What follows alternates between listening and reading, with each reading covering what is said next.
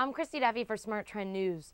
Freshly hired Bank of America CEO Brian Moynihan is reportedly looking to bring in a new CFO to replace Joseph Price, a move that could help frame Moynihan's tenure as the chief of the financial institution. In February, Moynihan appointed Chief Accounting Officer Neil Cotty as interim CFO and placed then-CFO Price as the head of consumer banking. Moynihan, who has described finding a new CFO as, quote, a top priority, is looking both internally and externally for candidates to fill the CFO position. It is believed he may select an external candidate, as reported by the New York Post on Wednesday morning.